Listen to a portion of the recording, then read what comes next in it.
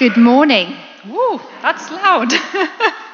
Lovely to see so many of you here this morning on a rather beautiful morning after the wetness of yesterday. It is lovely to be back with you as well, and thank you so much to all of you who were able to celebrate with Sam and myself just over 3 weeks ago, hard to believe, for our part 2 wedding celebration. And thank you to those as well who sent love and thoughts and cards to us. It was really kind and we felt uplifted on that day. We also enjoyed a lovely couple of weeks away on the Isles of Scilly, and I'm really hoping that that is not the last time that we go, because it was lovely, amazing. I would recommend. Including, one incident with some golden pheasants on Tresco who took rather a liking to our rum and raisin fudge. But I think that's probably a story for another time. You can ask me about that one. This morning, Jeremy will be preaching later in the service. Not quite sure at what point in the service that will be, because he is coming down from St Bridget's, where he's taking the service up there. So we will play it by ear. Possibly have an extra hymn somewhere thrown in, and whenever he comes down we will have the sermon at that point. Just to say for your prayers as well, Jonathan is in the grip of a rather nasty chest infection at the moment, and I know that Tracy and the kids have also had a similar thing, so if you could just keep them in your prayers, because obviously it's not a very nice thing to be going through. After the service, there will be tea and coffee served in the church room. Thank you, Les and Joe, for that. So do make your way over to the church room if you'd like refreshments after the service. There will also be prayer ministry available in the prayer corner at the back. Della, Richard and Vicky will be making that available to anyone who would like that. I'm encouraging, ask that everyone wears a face mask for that, and there will be distancing as well. Also, after the service, there will be a double baptism happening here in the church, which is very exciting.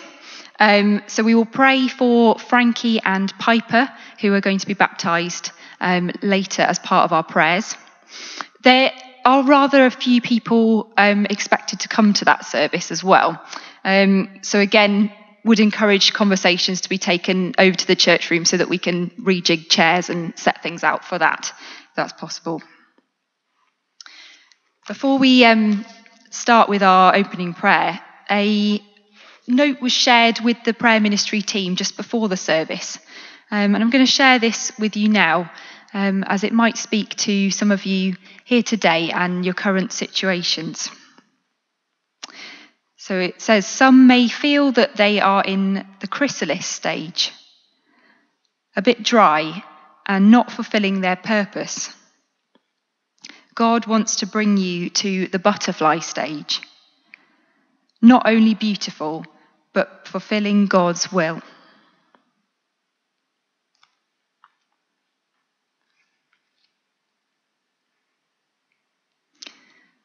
So we pause for a moment as we still our hearts and minds and come into God's presence here with us today.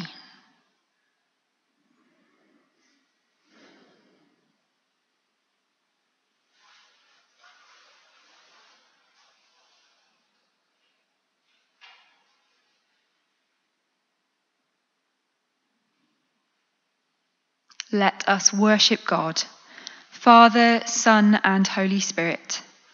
Amen. The Lord be with you, and also with you. This is the day that the Lord has made. We will rejoice and be glad in it. We pray together. Lord, direct our thoughts and teach us to pray. Lift up our hearts to worship you in spirit and in truth. Through Jesus Christ our Lord. Amen. And we worship God through the words of our first hymn, which is Crown Him with Many Crowns. And do invite you, if you're able, to stand for that.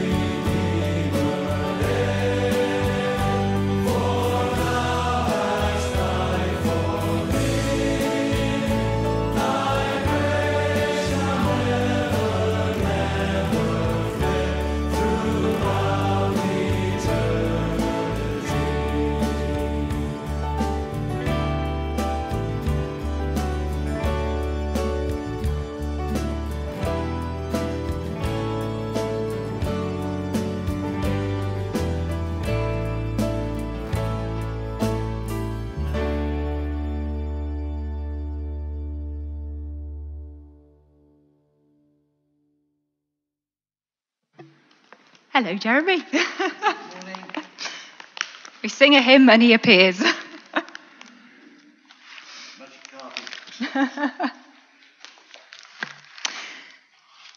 So we come to the time where we remember and call to mind those things in our lives that have not been as they ought to have been. And we bring them to God, knowing that we come to a Father who loves us and knows all that we are and loves us even because of that. So God, our Father, we come to you in sorrow for our sins, for turning away from you and ignoring your will for our lives. Father, forgive us, save us and help us. For behaving just as we wish, without thinking of you.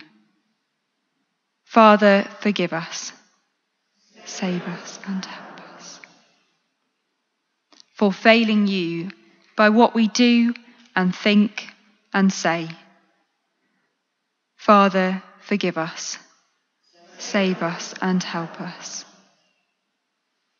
For letting ourselves be drawn away from you by temptations in the world about us. Father, forgive us, save us and help us. For living as if we were ashamed to belong to your Son. Father, forgive us, save us and help us. Blessed is the Lord, for he has heard the voice of our prayer. Therefore shall our hearts dance for joy, and in our song we will praise our God. And we listen to a song that speaks of how God sees us, looks at us as his children, and loves us with a love that is almost beyond understanding. So we listen to Reckless Love.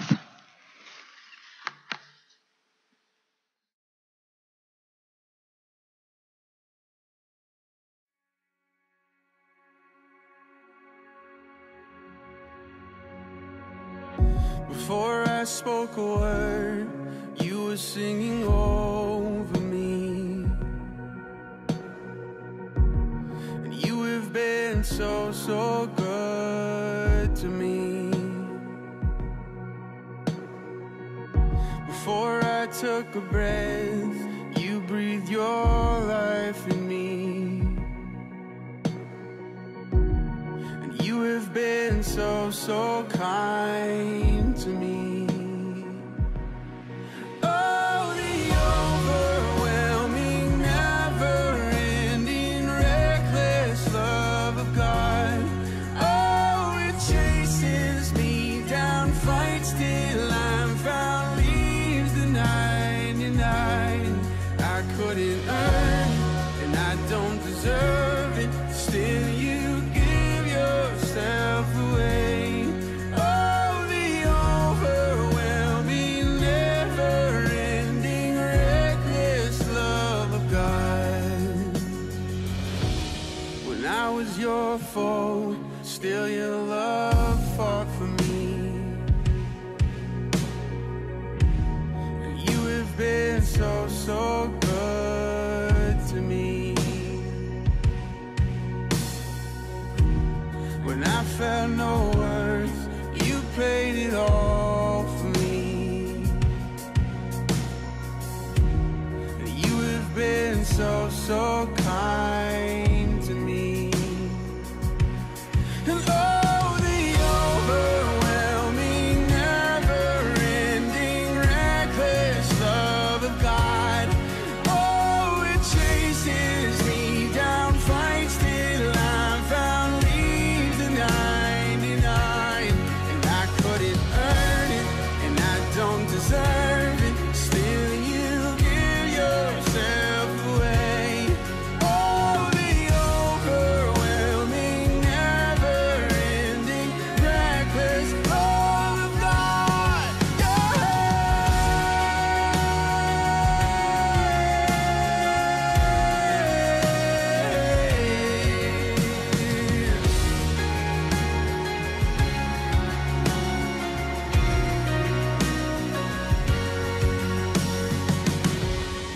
shadow you won't light up, mountain you won't climb up, coming after me.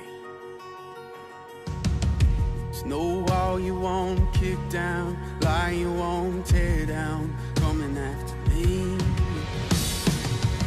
There's no shadow you won't light up, mountain you won't climb up, coming after me. There's no wall you won't kick down, lie you won't tear down, coming after me. Oh, the overwhelming, never-ending, reckless love of God. And oh, it chases me down, fights till I'm found, leaves the 99.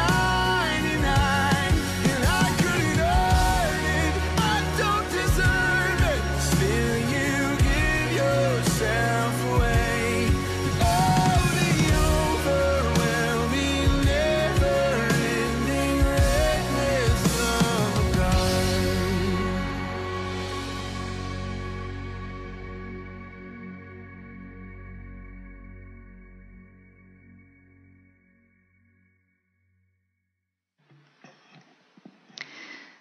And we stand to sing in response, how deep the Father's love for us.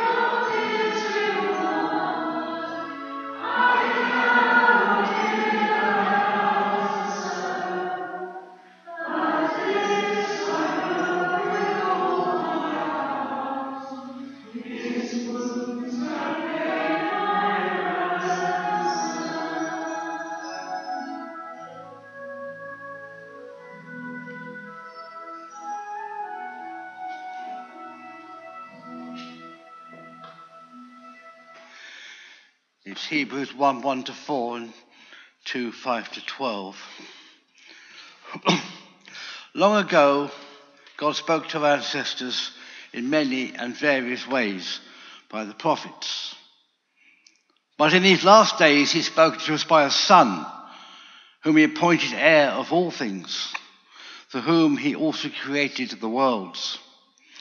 He is the reflection of God's glory and the exact imprint of God's very being. And he sustains all things by his wonderful, powerful word. When he had made purification for the sins, he sat down at the right hand of the Majesty on high, having become as much superior to angels as the name he has inherited is more excellent than theirs. Now God did not subject the coming world about which we are speaking to angels, but someone has testified somewhere. What are human beings that they are mindful of them, or mortals that you care for them? You have made them for a little while lower than the angels. You have crowned them with glory and honor, subjecting them all things under their feet. Now, in subjecting all these things to them, God left nothing outside their control. As it is, we do not yet see everything in subjection to them. But we do see Jesus, who for a little while he was made lower than the angels, now crowned with glory and honor because of the suffering of death, so that by the grace of God he may taste death for everyone. It is fitting that God, for whom and through whom all things exist, in bringing many children to glory, should make the pioneer of their salvation perfect through sufferings. For the one who sanctifies and those who are sanctified all have one Father. For this reason, Jesus is not ashamed to call them brothers and sisters, saying, I will proclaim your name to my brothers and sisters. In the midst of the congregation, I praise you. This is the word of the Lord.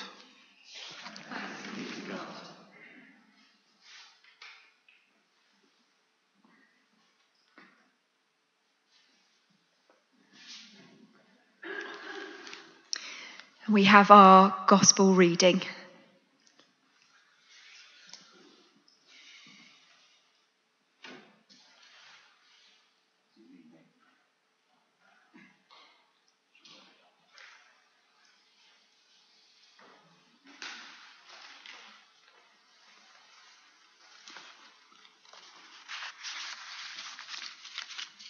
Reading is taken from Mark 10, verses 2 to 16.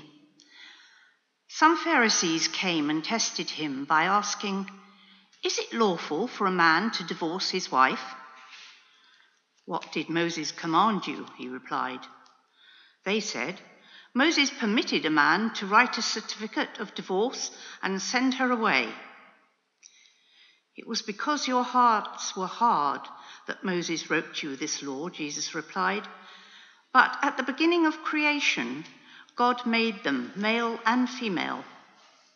For this reason, a man will leave his father and mother and be united to his wife, and the two will become one flesh. So they are no longer two, but one flesh. Therefore, what God has joined together, let no one separate. When they were in the house again, the disciples asked Jesus about this. He answered, Anyone who divorces his wife and marries another woman commits adultery against her.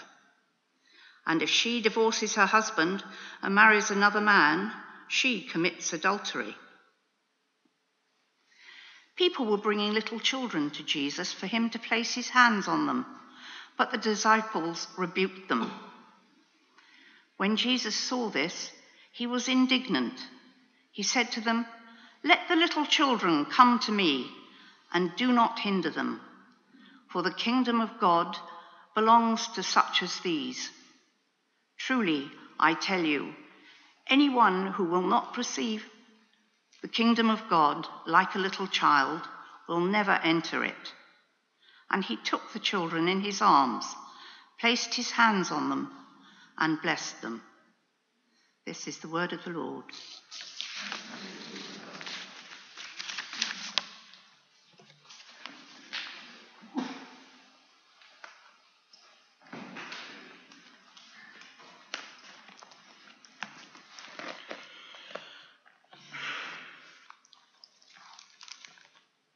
Before I start, one short notice, which probably hasn't been picked up. We're meant to be restarting Nosh and Natter this month, and it would have been on Tuesday. But because the Deanery have decided to have a quiet day here, we've shoved it to the next week. So Nosh and Natter is not this coming week, it's the week after, 12:15, church room. May the words of my lips and the thoughts of our hearts be acceptable in your sight, O Lord, our strength and our Redeemer. Amen. May God be gracious to us and bless us and make his face to shine upon us. And if you are struggling in a relationship of any kind, those words from Psalm 67 may be of comfort. May God be gracious to us and bless us and make his face to shine upon us. Some of you may have observed, I do like the traditional idea of starting with a text from one of the readings, but today's don't seem to be too easy. So, let's have two instead and see where we go. From the Hebrews, he is the reflection of God's glory and the exact imprint of God's very being, and he sustains all things by his powerful word. And for Mark, and he took them up in his arms, laid hands on them, and blessed them. What is the connection, you might say? Well, it's the same person. It's the same Jesus, the exact imprint of God's glory. It's the same human Jesus who takes the little children in his arms and blesses them. And he takes us in his arms and blesses us. What a wonderful God we have. I'm not going to chat about the Christology of the Hebrews. That's for another time maybe.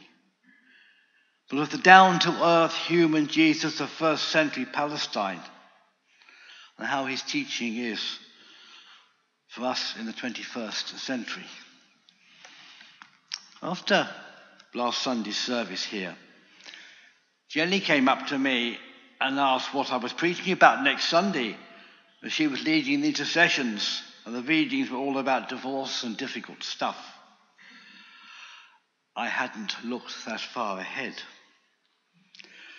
Oh no, a difficult set of readings. Jonathan, what are you doing to me? I couldn't even complain that Bravery didn't come this morning. You probably know he's not too well. I thought maybe it's time for cucumbers and garlic again. And for those who were not here last week, I can explain later. I did have a look at the Old Testament reading. It's from the beginning of Job. Not easy stuff, so...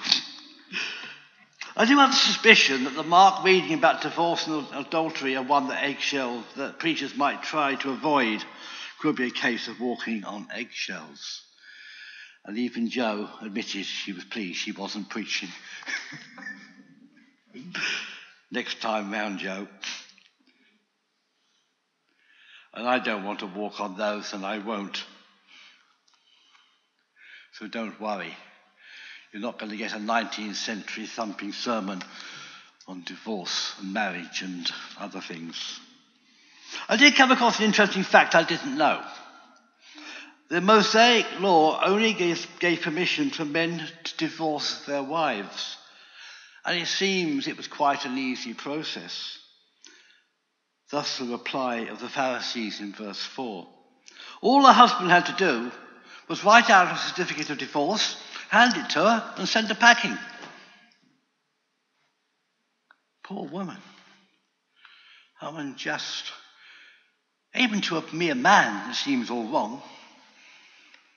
However, in first century Palestine, the local Greek customs were prevailing, and women could divorce their husbands. It seems that divorce was getting easy and common. Perhaps too easy. But that was Jesus' message. Therefore, what God has joined together, let no one separate. In thinking about what to talk about today, the thought of relationships came to mind quite speedily. Not specifically in marriage, maybe not at all, but all our relationships with other people. I think we found out in lockdown, haven't we, how much of a social species we are. We need relationships with others. It might be spouses or partners or brothers and sisters, parents, grandparents, children, grandchildren, and of course friends and colleagues. And how our relationships with them can be very important. It's what sustains us. We might have been in all sorts of stressful places with our relationships when the first lockdown happened, and then it all suddenly stopped. We couldn't go to work, we couldn't go to school. If we lived alone, we didn't see anyone. If we lived with someone or in a family, we only saw them. That tested relationships. It really did. Personally, as you know, I live alone since losing my dear Jane. All of a sudden it stopped. I felt abandoned. I didn't see anyone. I don't think I touched anyone for 3 or 4 months. Of course, I wasn't completely abandoned. People started to phone and vice versa. I chatted to neighbours over the fence or in the drive. Relationships were starting to be established, maybe a bit differently. But for others, it was completely different. I realised, talking to people afterwards, if you take a couple with 2 or 3 children, suddenly instead of both going to work and the children going to school, all the busy family life of swimming and football and brownies and homework and friends and down the pub,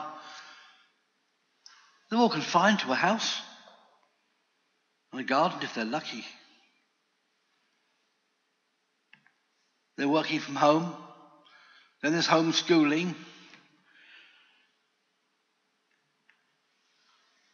Relationships must have been strained. It almost sounds easier to be living alone. And of course there are myriad other situations, and all your situations will be different. How did we cope? How did we cope?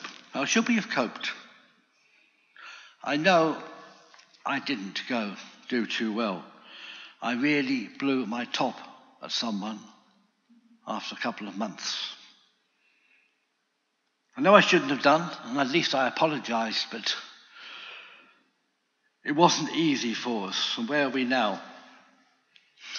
I somehow don't think it'll ever be quite the same. Maybe your relationships need repairing, or maybe you've come through it very, very well and strengthened. It's strange how our ideas take form writing sermons, and talks come together, and other sources seem to edge in from the side. I got as far as thinking about these various relationship ideas a few days ago. Well, beginning of the week. When I looked at the words for the day material, I expect some of you take the word for the day here. For the first 3 days of last week, starting last Monday, the subject is think more about others. That's relationships, isn't it? So yes, think more about others, see their point of view. Not so easy, perhaps. Quoting from the material is this: selfishness is defined as a state of being overly concerned with one's self.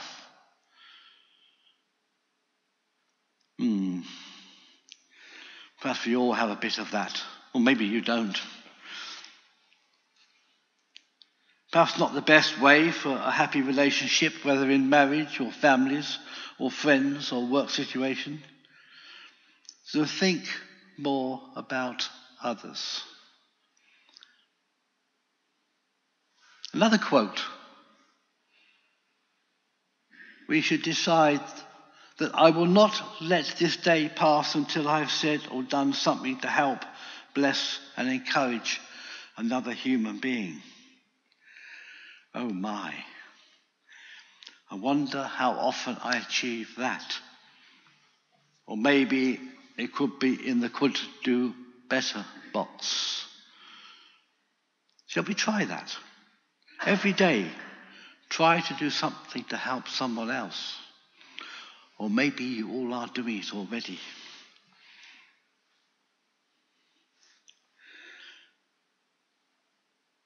It talks, that passage, about expressing kindness and generosity to others. Kindness, generosity. How about another coincidence, or maybe it's a coincidence? So I was halfway through writing this, and then yesterday I went to the annual reader service in the cathedral, attended by Bishop Ruth and the Dean and various other dignitaries and someone in a lawyer with a, what they call them, wig on, and lots of us readers. And Bishop Ruth welcome, she wrote, "This year as a diocese we have been dwelling on the words from the book of Colossians. As God's chosen ones, holy and beloved, clothe yourself with compassion, kindness, humility, meekness and patience. Bear with one another, forgive each other, just as the Lord has forgiven you." Kindness again. Kindness. Relationships aren't always easy. But the more kindness we show, the better the relation should be. Relationship. Of course, it may not work for everyone. But we are Christians. We should be kind. I keep saying that word, sorry. It's important. Jesus said to love our neighbours as ourselves. But it wasn't just said. He says it. He still says it. Love our neighbours, love our friends, love our families. Paul wrote to the Galatians, and you know this so well. The fruit of the Spirit is love, joy, peace, patience, kindness, generosity, faithfulness, gentleness, and self-control. There's no law against such things. Kindness and generosity again. Last Sunday, not sure why I was preaching 2 Sundays in a row. It just happened. I'm sorry about that. Blame Jonathan. Last Sunday, I paused and asked you to think and pray for any problem or worries in your own life. And hopefully it helped. Today, I think perhaps we should think of someone or person who has been especially kind to us during lockdown or during COVID. So, just in a moment of quiet, just offer the name of the person or persons up to God and thank them through God. Just a moment of quiet.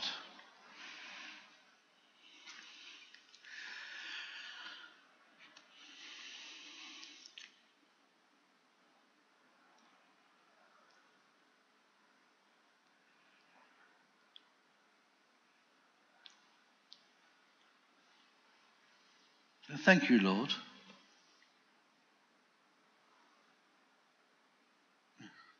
Of course, I'm not trying to be simplistic here. Kindness will not sort out all problems in relationships, but it might just stop them going wrong in the first place. And isn't mutual kindness in a relationship, families, couples, friends, anything, so good? And just before I close, I've got something. I've read this before, but no excuses, you may have forgotten. My young granddaughter Millie, and I was going to say 10, and she's not 10, she's 11. If I told her she was 10, I'd get the death stare. Anyway, the Christmas school exercise some time ago, she must have been 6 or 7. She wrote, well, the teacher must have written it for her. But Millie wrote, my gift to the world would be love everyone. Everyone be kind. Everyone shares.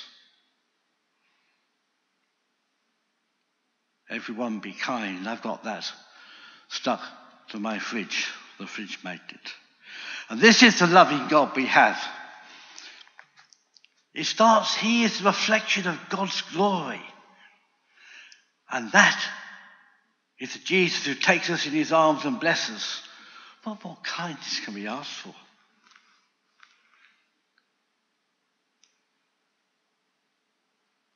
So may God be gracious to us and bless us and make his face to shine upon us. Thank you, Lord. Amen.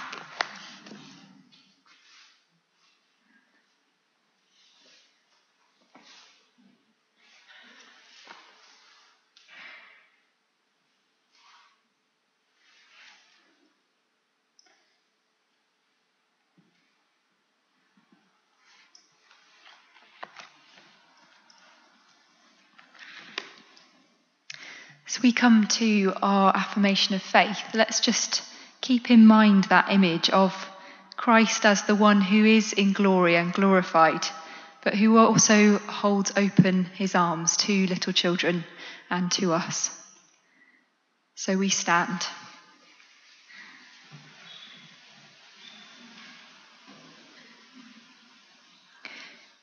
Do you believe and trust in God the Father, source of all being and life, the one for whom we exist? We believe and trust in him. Do you believe and trust in God the Son, who took our human nature, died for us and rose again? We believe and trust in him. Do you believe and trust in God the Holy Spirit, who gives life to the people of God and makes Christ known in the world? We believe and trust in him. This is the faith of the church. This is our faith. We believe and trust in one God, Father, Son, and Holy Spirit. Amen. And we sit for our prayers of intercession.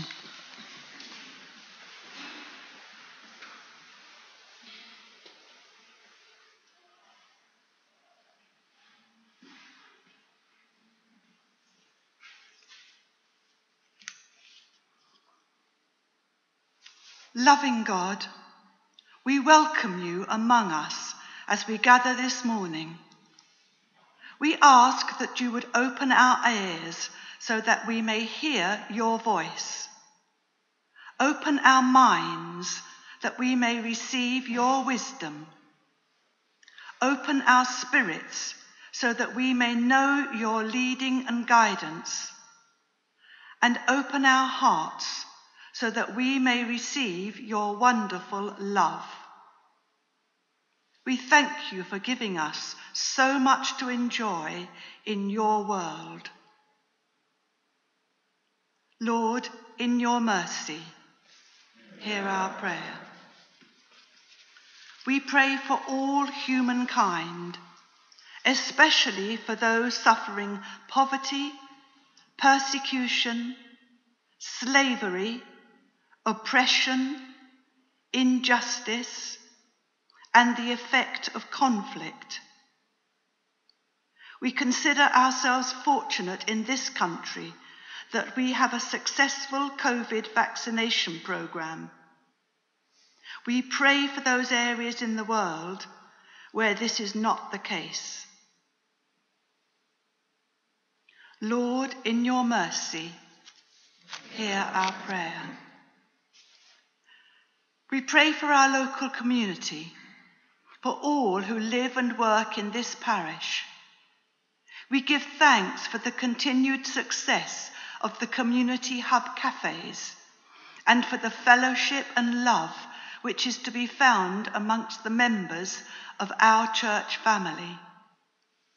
This morning, we especially remember Frankie and Piper, who are to be baptised after this service. We ask for your blessing on them and their families on this happy occasion. We also ask for your continued blessing on all who worship here, and to give us a spirit of love and forgiveness that sees only the good in each other, that bears no grudge and forgives all grievances. And may we learn to think of others before ourselves. Lord, in your mercy, hear our prayer.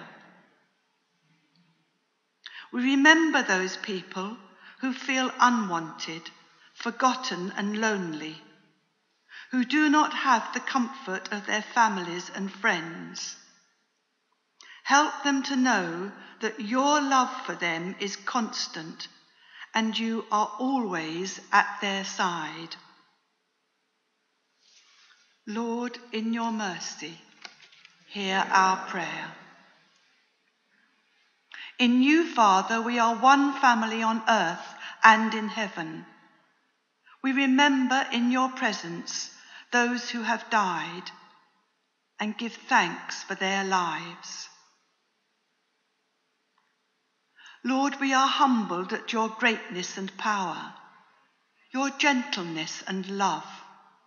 Help us to worship you in our words, in our thoughts, and most especially in our lives.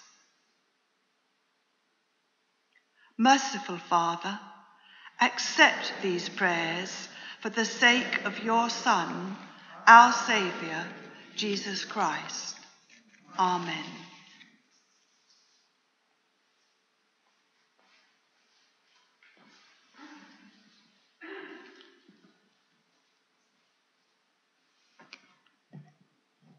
As our Saviour has taught us, so we pray together.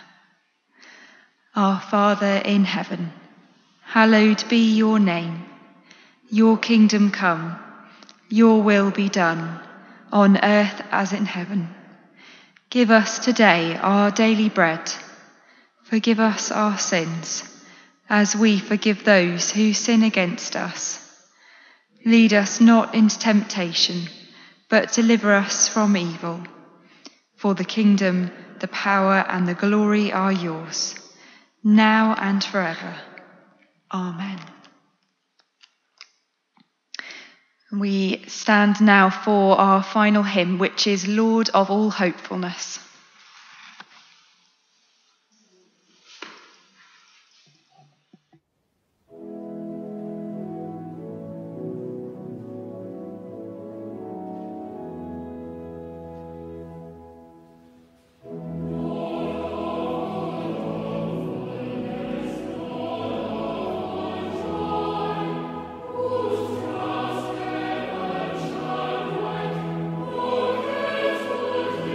Lord,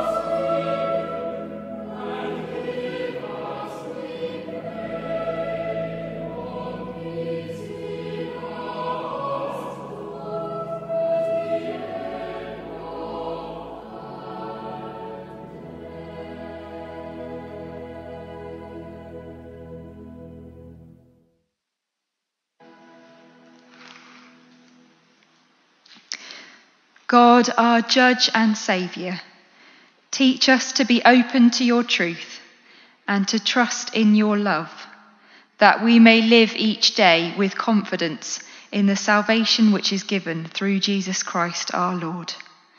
Amen. Let us bless the Lord. Thanks be to God.